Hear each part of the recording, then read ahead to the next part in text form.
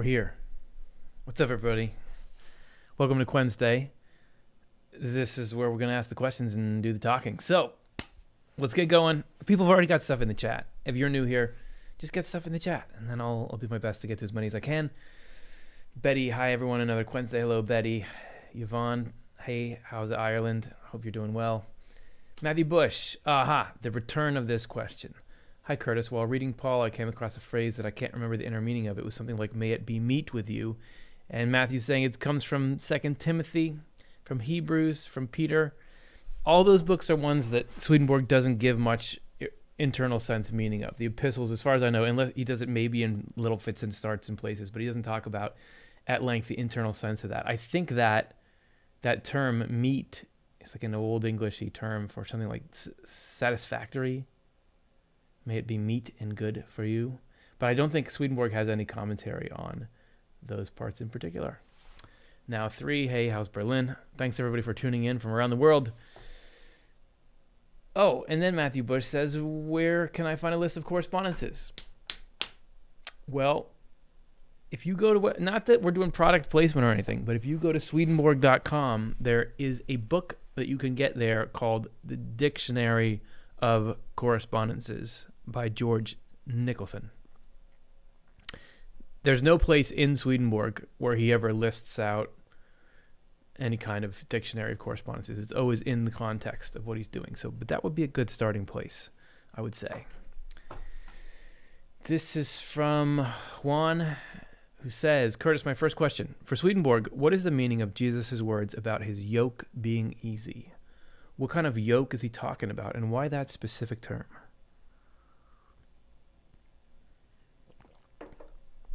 My yoke is easy and my burden is light, is the quote. Yoke is something you put on oxen to keep them pulling some agricultural tool behind them. Swedenborg says we actually begin life under the yoke of hell.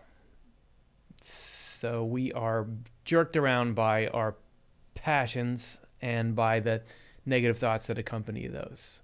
And that hell is constantly trying to mess with us and lead our life in directions that are destructive. And we are struggling against that. It's like we're under a yoke. God is contrasting that by saying, my yoke is easy and my burden is light. Because really what we're trying to do is swap out being led by hell, which is being yoked by hell.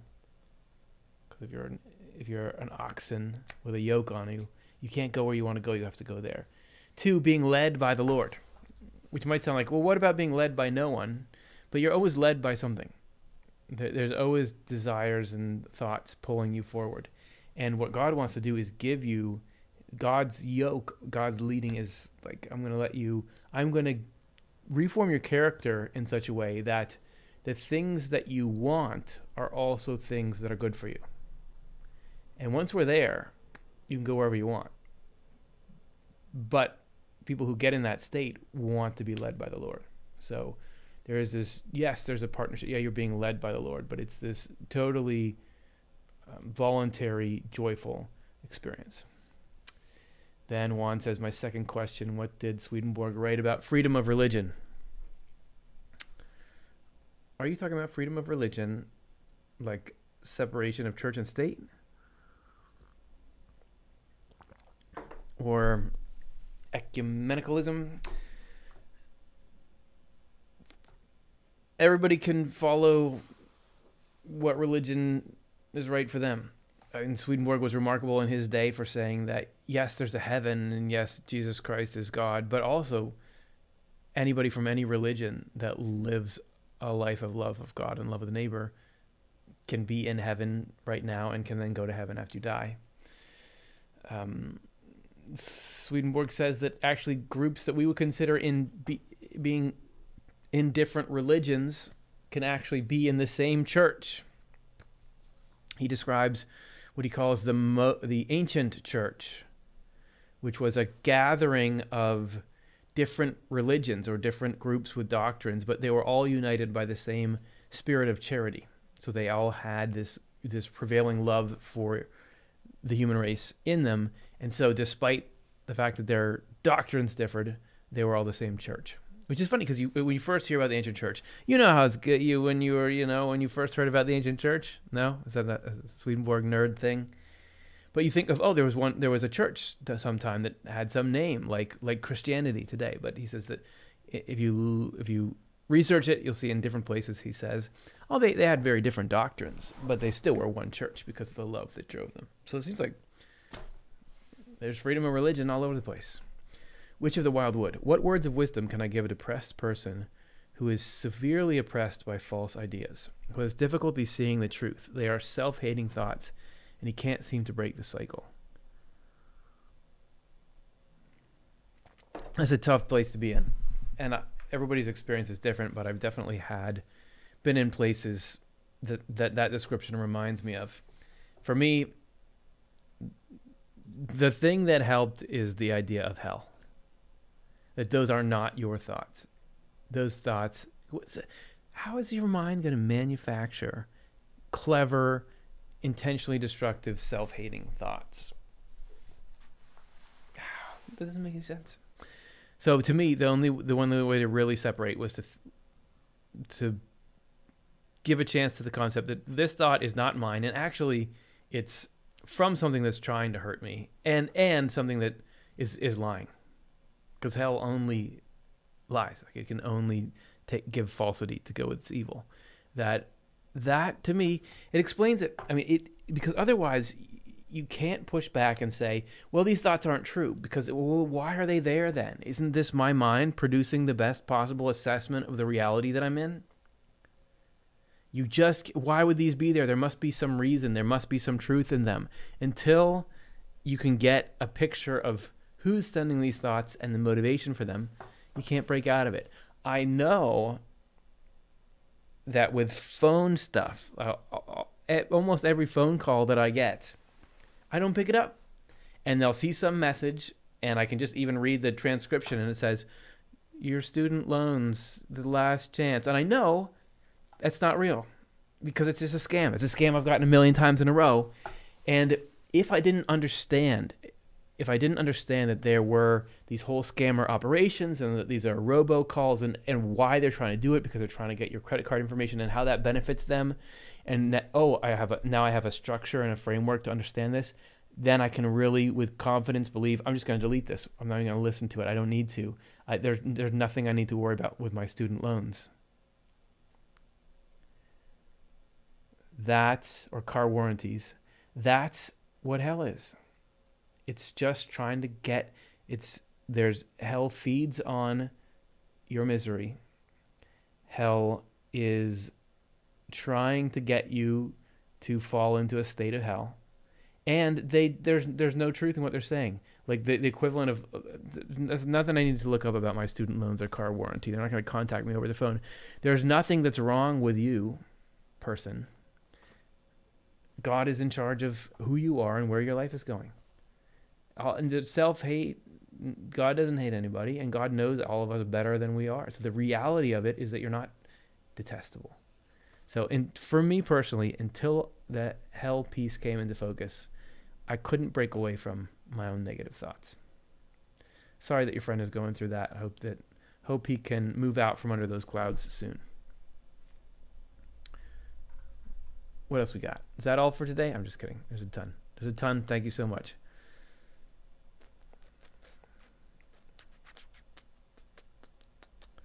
Mark Justy, hi Curtis. From a Swedenborgian perspective, what would you say is the value of prayer, and how would one go about praying other than just reciting the Lord's Prayer? Thanks. I think prayer is important. I think prayer is good. Swedenborg, I believe, directly defines prayer in one place as speech with God.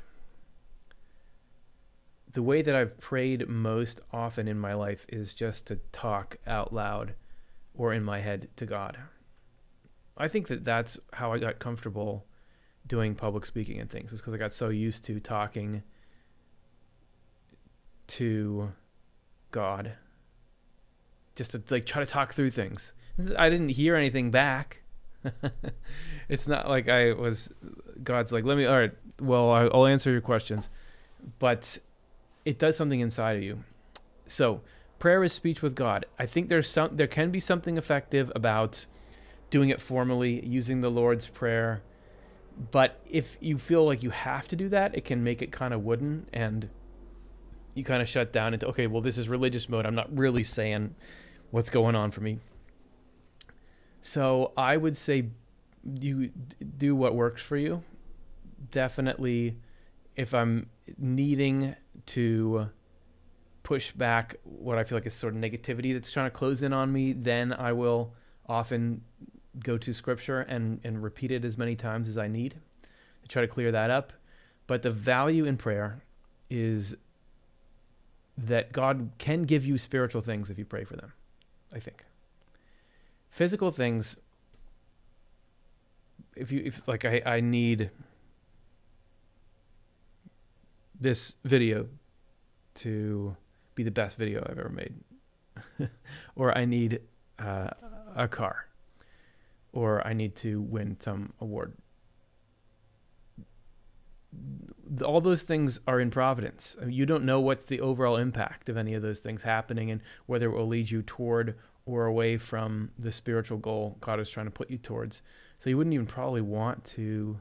It's easy for me to say. It's if you really need something, if you're really hurting for money, and you need, it's hard to not ask for that. I don't think it's bad to ask for that. I just don't. Swedenborg doesn't say anything about the mechanics of that. And I would think God is trying to give you everything good that He can. But with spiritual things would be like insights into truth, feelings of love, humility, everything that makes heaven inside of you. Asking God for those actually can change. Can get you results, because those things are often dependent on, can come in to you once you have humility. And having humility is part and parcel with saying, well, I need your help. It also is this acknowledgement that God exists. That it can change your spirit to pray. As far as how much it affects other things, I don't know. Okay, cool. Let's see what else we got. Hi, Isa from Austria.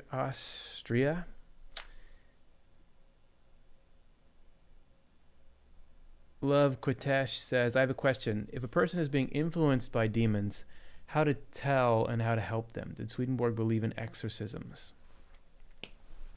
I don't think Swedenborg ever talks about exorcisms. He seems to say that demon possession, he does think it happened, but that it's something that happened in a direct way, like you hear about in the Bible, but that doesn't happen like that anymore. I don't know if that means it never happens. He talks about internal possession, though, and that if we don't see anything wrong with evil things, things that are bad, if we don't really have any aversion to them, that's kind of like hell's in there. You're possessed in that way, which, okay, all of us are possessed in different areas. So the way to get rid of that is to inspect those things in yourself, label them, and you got to do it from what you really believe, because you can't just say, well, someone else says this is bad. It's got to be a personal journey, or else you just get this, like, religion is heaping guilt on you, and you don't end up getting any closer to God, or just messes you up. But if you get into those states of repentance and reflection, then you can tag those things and ask God to remove them for you, and then resist the urge to act on them. But that's probably not what you're talking about, Love Kutesh. How to help them? I don't know what to do other than what I was just saying, is to have people learn about hell and what hell is like and how it operates. That's what's been most helpful to me, is to go through Swedenborg's work and find out all the descriptions he has with hell, and people will recognize it if they feel like it's going on in their mind. That if Swedenborg can say, look, this is how, I think it's Secrets of Heaven 1820 or Arcana Celestia 1820. Let's see if that's right. Yeah. Here's something. Is this going to have that in that? No. Secrets of Heaven 1820 has a good description of how hell works. There's a lot of other places. I would think that that's all I know. As far as other things, there may well be good things that people can do to get rid of bad influence, but Swedenborg doesn't give me any insight into that. So sorry that the person you're asking about is going through that. Hope they're feeling better soon. Okay.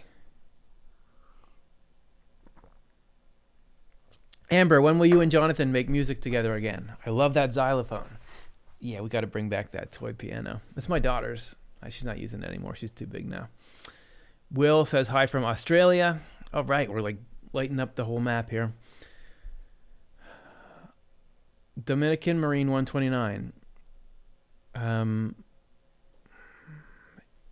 have a good question. If God is omnipresent, omnipotent, and omniscient, why does he allow hauntings to occur? Especially ones like this one. And it's kind of an extension of if God is omniscient, omnipresent, omnipotent, why doesn't he stop anything bad from happening? I think this is, and we're addressing this in the series that we're currently publishing on Mondays. We have an 8-part series that I think we just put up the 6th part that is about God and evil. So I would first recommend go and watch those. In general, anything that's bad that is allowed to happen is because it prevents something worse, and that it ultimately leads to good. So people have, as I said, people have negative tendencies, and they act on them. And every time somebody feels an impulse to evil and says, I'm going to do that because I want to do that, that messes up the world for everyone. That causes harm to them. It causes harm to the people they harm. It degrades the quality of divine order. And as that gets more and more degraded, the system breaks down and people have to suffer things. The way I understand it, even stuff like premature death, like us dying young, and things like disease, they all have their origin in hell. So God can't prevent all of that, because the only way to get hell out of everyone is to allow, if you just bottled it up and didn't ever let anyone do things that are harmful, then it would never be seen and could never be consciously rejected from the heart, which is the ultimate antidote to evil. When I say diseases, I don't mean that if you have a disease, it's because you did something bad. What I mean is evil is the ultimate cause of all disease. Like, the reason that there is sickness is fundamentally because there's a corresponding spiritual sickness, human race wide, and now we're dealing with the consequences from it. Harry says, hello, Curtis. This is Harry from England. Can we eat and sleep in heaven? Yes. You eat. He says it's actually this. It's a little bit confusing to me, because he will talk. Swedenborg definitely mentions feasts and things in the afterlife. He talks about a society in heaven, and they have meals there. He also says, though, that goodness is the equivalent of food, that spirits don't need to eat in the same way that we need. What they need is goodness and truth, like we need food and water. So I think you eat. I don't know if you experience the intake of goodness as eating, or if you can eat as more of a recreational thing or a symbolic thing, but it's something. Sleeping. Yes, Swedenborg talks about that people have bedrooms in their houses. He talks about spirits sleeping. Do angels sleep? We talk about angels having the day-night cycle. He goes through the day, the order of events in a day in this particular society in heaven. So generally, the things we do on earth, we do in heaven, but in more perfect form and with a much greater variety and wonder. Does Swedenborg believe, this is L. Bailey, does Swedenborg believe in being born again, and was he born again? Yeah.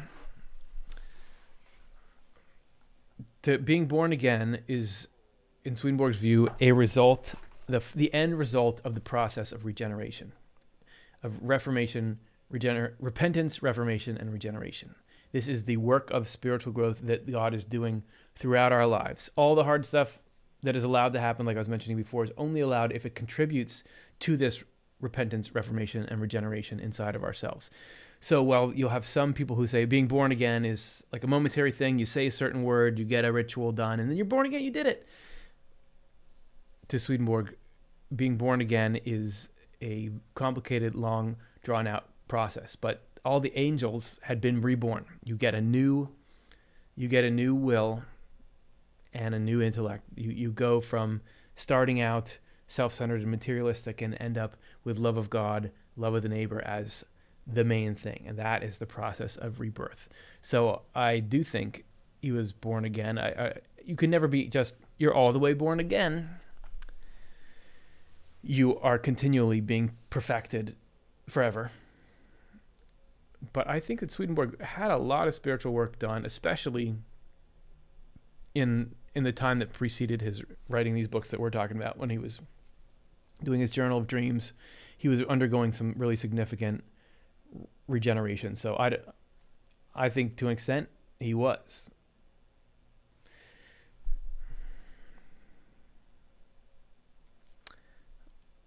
All right. Mrs. S, is it possible to die and not know you're dead? Hey, I think we got this question last time. It's possible to forget that you've died. If you're really bent on being materialistic and self-centered, you can kind of block out everything that doesn't fit with the view of life that you want to have. But in general, the knowledge that you're dead is widespread in the afterlife. There can be little periods where you kind of forget. You're more like when you're in a dream and you don't know you're dreaming. You can be like kind of heads down, just concentrating on what you're doing really in the present. But overall, people know when they're dead. Induja says, hi, spirits don't have a body. So how can people hug their family members and friends in near-death experiences? You don't have a physical body, but your spirit is in the same form as your body. You have a spiritual body. Swedenborg said that people sometimes think of spirits as just like a whiff of air or of thought or of emotion. But you can't have thought or emotion occur outside of a form. Just like your brain is a bunch of neurons and things in a certain position and in certain states. And that's what allows us to have these thoughts and emotions. And that your spirit has that same kind of structure. So everything spiritual in you has a form. And taken all together, your spirit has a human form. So you have the equivalent of your body, but a spiritual version. Your spirit looks like it has hands, it has a head. Your spirit is not just connected to you at one point, it's connected to every little bit of your body and has that same form. So people in the afterlife, everything is tangible there. They have senses, they can see things, they can hug because you're hugging the spirit. The spirit is not made out of liquid or something. It's got form just like the human one does, except for it's made out of spiritual materials rather than physical materials.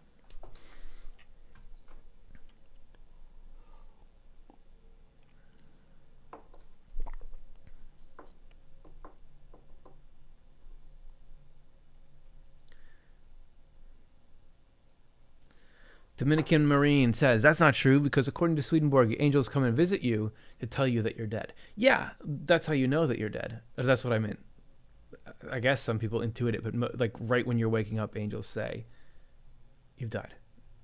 And when Swedenborg would encounter people who, because of self-centeredness and materialism, basically antisocial minds, were arguing with him about something like, in the afterlife, like there's no heaven and there's no God. And he would say, don't you remember when the angels told you that you are a spirit?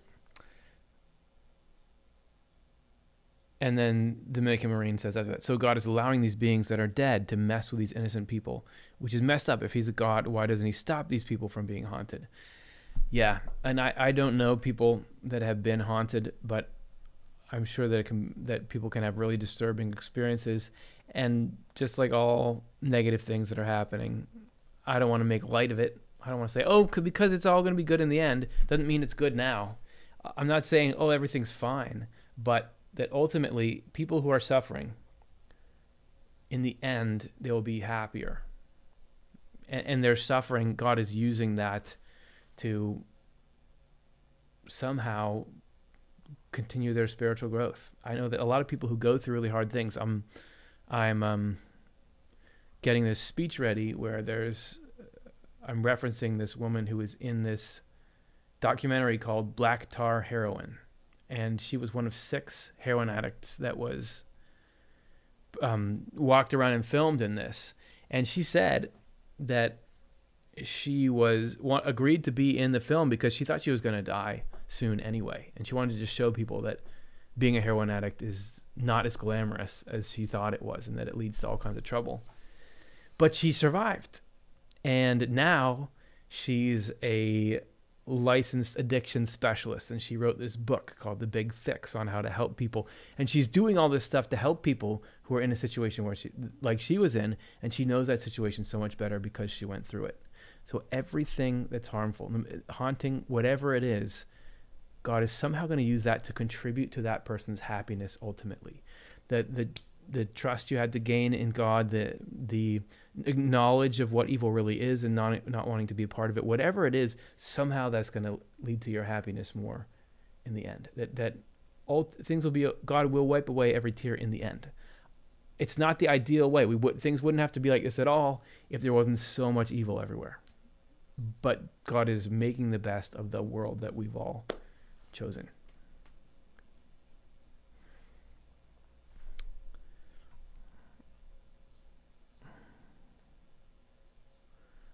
Okay, let's see what we got here. Sorry, I did the old skip down. Let's see, where's everybody? What are they talking about?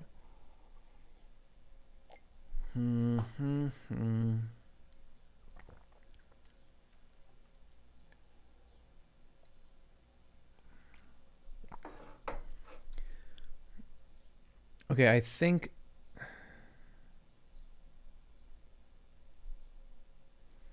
I don't know if I skipped people or not, but more questions. Hopefully I got it right. This is Tamar, who said, I have a question if possible.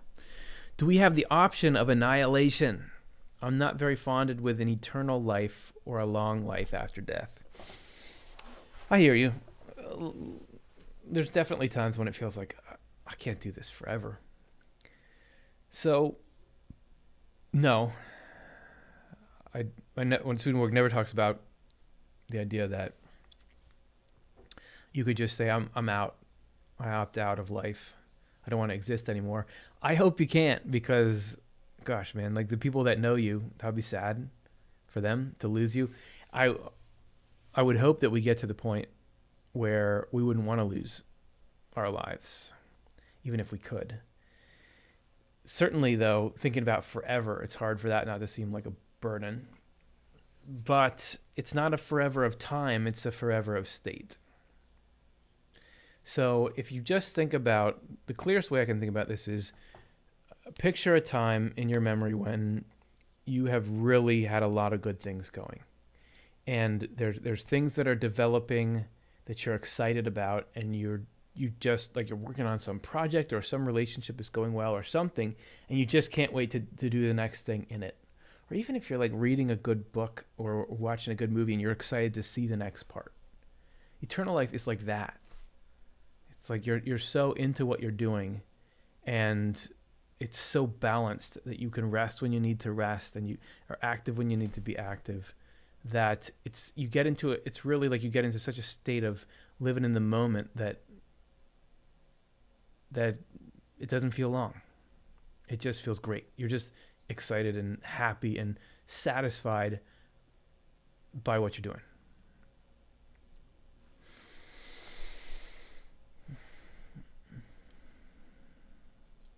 YouTube videos. This is from Crash Organism. I'm addicted and a massive fan of people being genuinely wholesome. People and animals getting help when others do not know they are being viewed, not doing it for views. That is so great. When you see that people are genuinely just being good, it's moving. And I think the reason is that that's called love of God. Love of God is to love goodness because it's good. So I want to do this thing not because I'll get views or anything, but because it's the right thing to do. And I love the idea of doing that right thing. That's divine. And it's probably why when we see that coming from God through someone, it's awesome.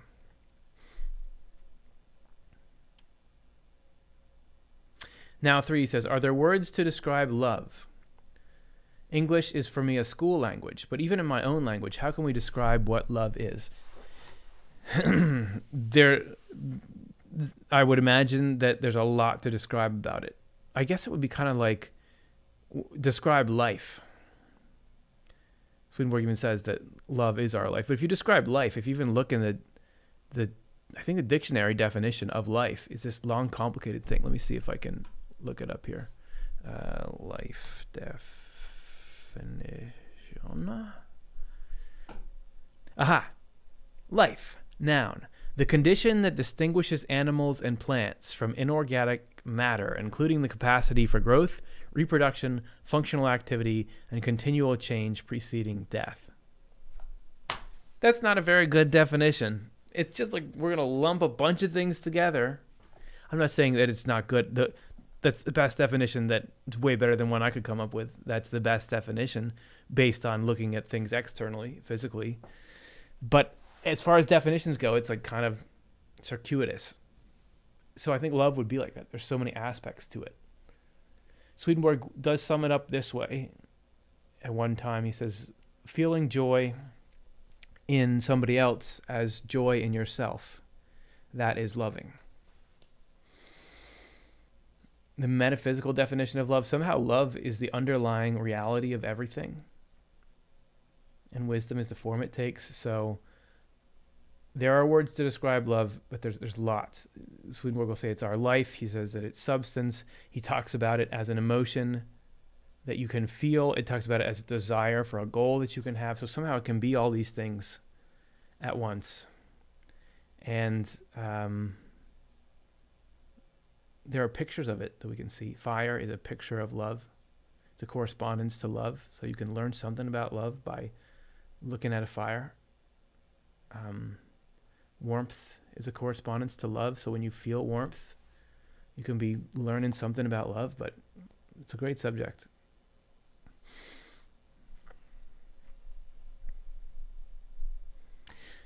Jet, hi Curtis, question. Are there things Swedenborg has said to you that you have doubts about or think differently? Do you dare to doubt, or do you assume that everything he has written is true? I think I dare to doubt. I think there's quite a number of statements.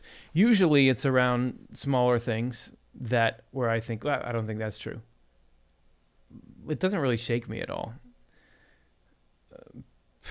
Because I think on the whole, it's packed with truth. Like I think it's the best overall picture of reality. I certainly, like, I'm blanking on like particulars right now, but if you took me through everything he said, there's some places where he'll say things that scientifically are, 99% probability they're not really how it is.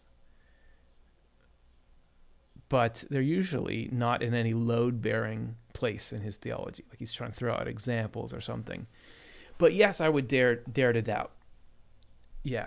No, I don't think it's infallible. I just think it's the greatest concentration of truth that exists in any one single source. And it's just got so many bits of truth in areas that I just haven't found anything on anywhere else. So,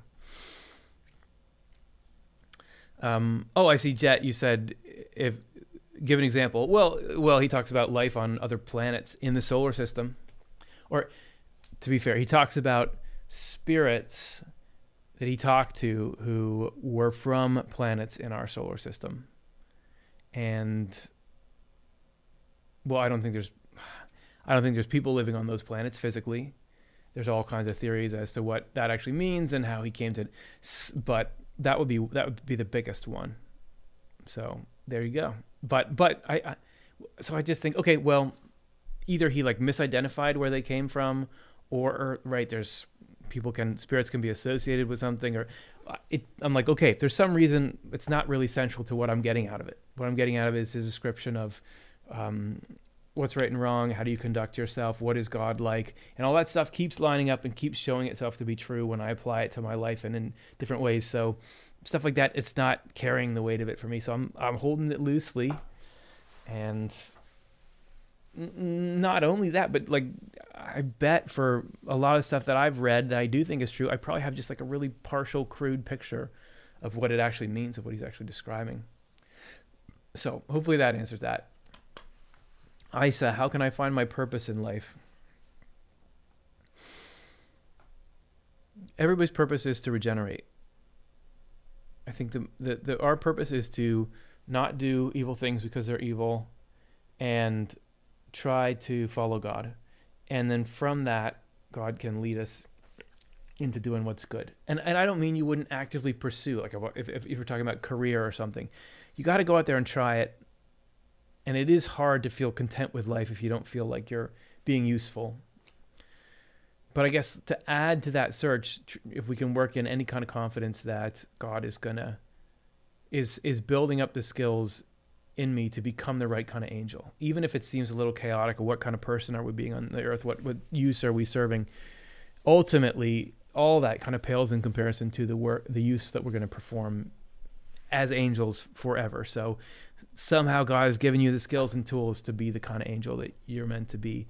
And it's a lot easier when you find things that you can do with your life that feel like they're part of purpose. So I hope you find that soon. And in the meantime, though, trust that like you can just look at everything that comes along as like, okay, God is building me up and to be a certain kind of angel here with that. Hey, John Mitchell, Power Ranger Princess.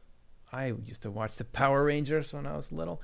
Question, I have an entity that has followed me in many lifetimes. How can I heal the pain from this entity, heal my past life trauma, and transcend in love? The closer I move to God, the more I'm attacked. Well, Swedenborg does say that when God approaches, that's when hell attacks, or the God's presence, the presence of love agitates hell, because hell is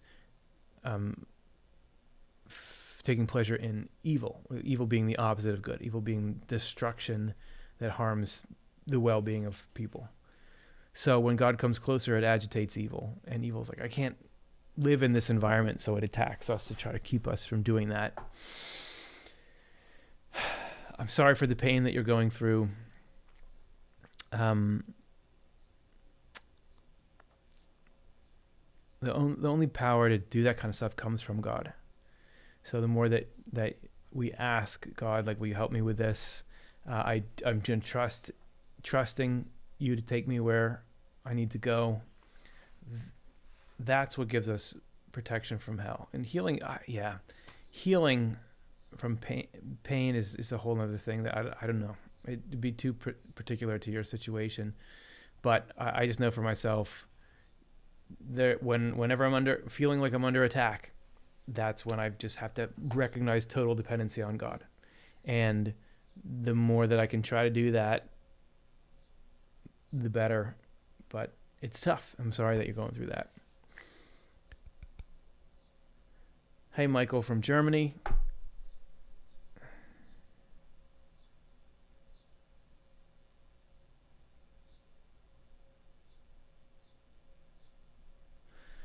Irene says, is Muhammad a principle?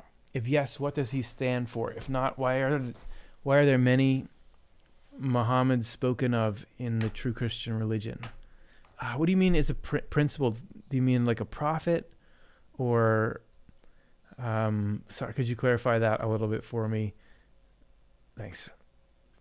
William Boyd said, hey, Curtis, tomorrow's my 64th birthday. Happy birthday, Nintendo 64.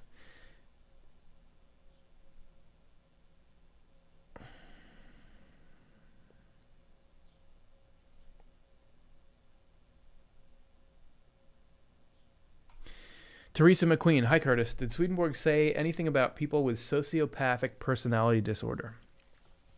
Basically, people who from birth are unable to be empathetic or even sympathetic. What about their souls? Yeah. I was just reading today in Secrets of Heaven, Volume 1, where it was in the part where it's talking about Noah and the flood, that says that he said God's mercy. Where is it? I think I got it. I think in my backpack I've got this Secrets of Heaven with a bookmark like right there. Man, Can you believe such good television? All right, just give me a second. Just give me a second. Come on, bookmark. You didn't fall out, did you? Come on, you little bookmark. Because it was like an interesting part too. There it is. Okay. Okay, give me just a second. Give me a second.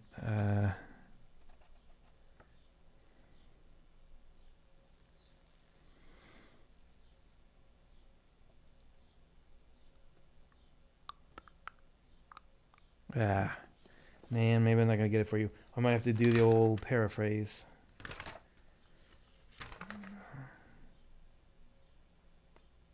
Okay, paraphrase. He was saying that the way that the Lord's mercy extends to everyone has to do with their life in light of the heredity that they received from their parents. So all of us, all the things that we do, the choices that we make between what is good or what is evil, it's all looked at based on the kind of mind that we started out with. Anything else would be totally unfair. And God is not like I'm gonna see if you pass my test. God is, think about your mom. Think about your mom or your dad and how they, like, in the moment that they've most felt love for you and want to protect you. And that's what God is like. So God is looking for God is trying to give us the best life possible at every moment, all the time. That's what God is. So yes, if somebody has this condition where they can't feel empathy or sympathy, and that was something they were just handed, there's got to be some spiritual life happening in there, but God is working to give them a path to heaven. That the universe exists to give everyone the path to heaven and give everyone the opportunity to take that path if they want it. So there's no way that somebody with this disorder would be shut out from it. I don't know if they have like stunted growth here and they have to make that growth on the other side and just plant the littlest rudiments here. But yeah. There's nobody that is predestined to hell. There's nobody that, Swedenborg even says everyone is predestined to heaven. Things are set up to lead us to heaven. You have to consciously and purposefully, repeatedly choose the opposite to choose hell. And even then, God is still there right with you, trying to give you the best life in every second that you can have. So Yvonne says, finding this channel has changed my life. Thank you. That's so great. Well, thank you for being a part of the channel.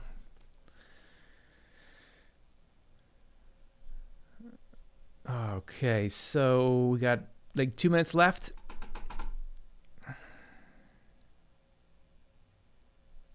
Gabrielle says, can a bunch of teenagers in heaven who want to have fun do things like the famous prank called flaming bag of dog poop, putting poop in a brown bag and setting it on fire, then ringing the doorbell?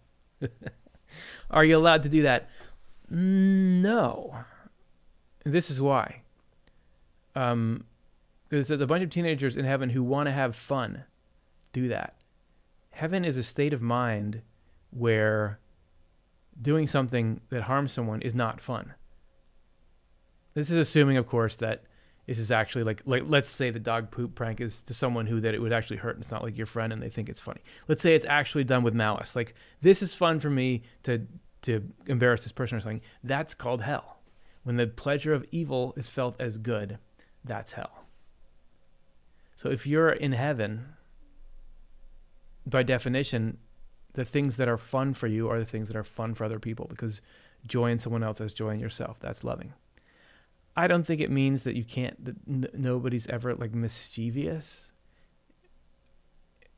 But I think that anything evil there, it's not like, okay, we've got to hold ourselves back from doing what we really want to do and do this boring heaven stuff.